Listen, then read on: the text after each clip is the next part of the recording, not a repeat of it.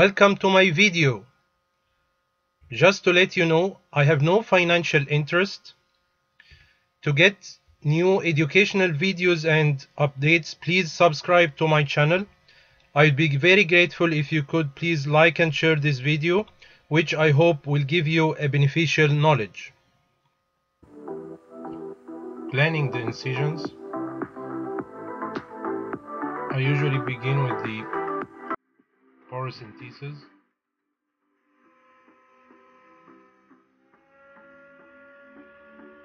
And according to the astigmatism and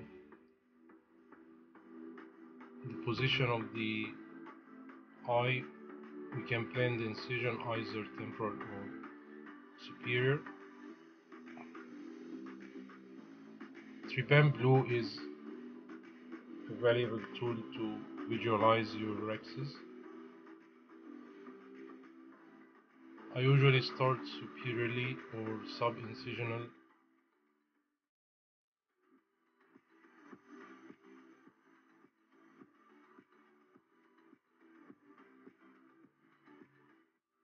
And make sure always the AC is deep by putting the CYSTOTOME on the OVD cannula and injecting every 2 to 3 hours. And try to keep your distance from the iris equal. Always keep the flap under the CYSTOTOME.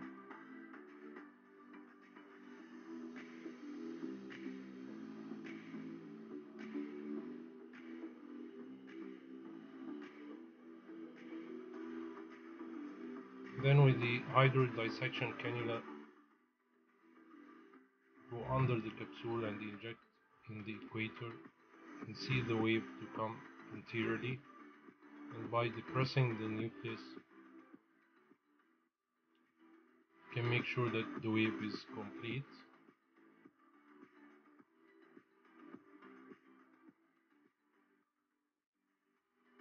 I prefer doing divide and conquer. Usually do the groove till you see the red reflex.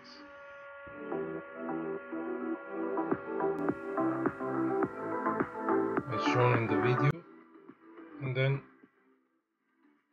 you can use the chopper to divide these two halves first, and then you rotate the nucleus.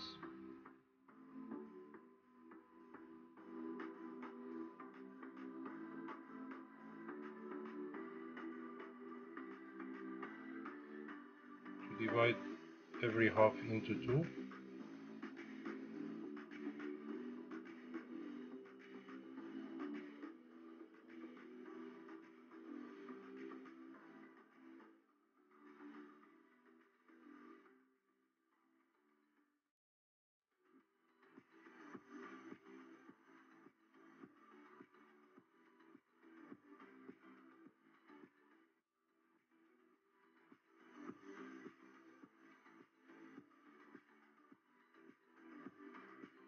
And you can see the parameters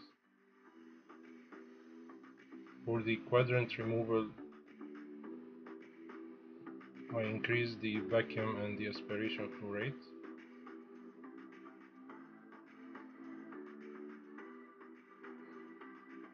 And with the last piece, make sure that the chopper is out to keep the anterior chamber deep and to avoid any injury to the posterior capsule.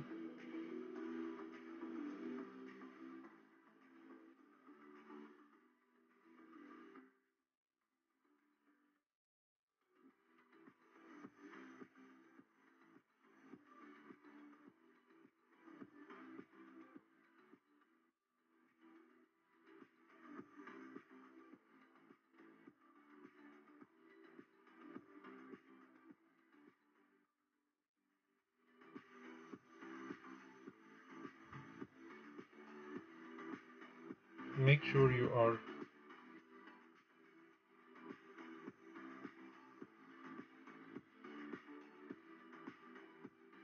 going with the irrigation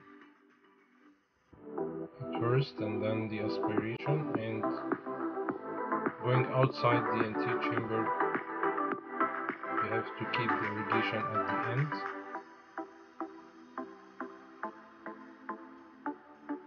to avoid capturing the posterior capsule. And if any capsular opacity, you can use the hydrodissection cannula to remove it.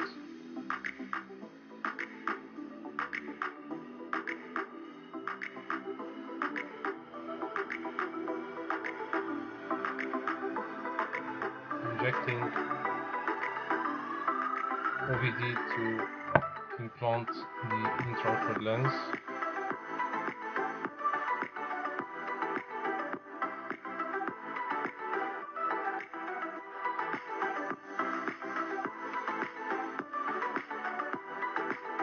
And pressing on the optic haptic junction to make the trailing haptic go inside the bag. Then removing the viscoelastic from under the intraocular lens and from the anterior chamber, and make sure that your rhexis is covering the optic of the intraocular lens, and make sure the cannula that you are using for hydration is well fitted to avoid any catastrophe at the end of the surgery. Then injecting the antibiotic and making sure the anterior chamber is formed.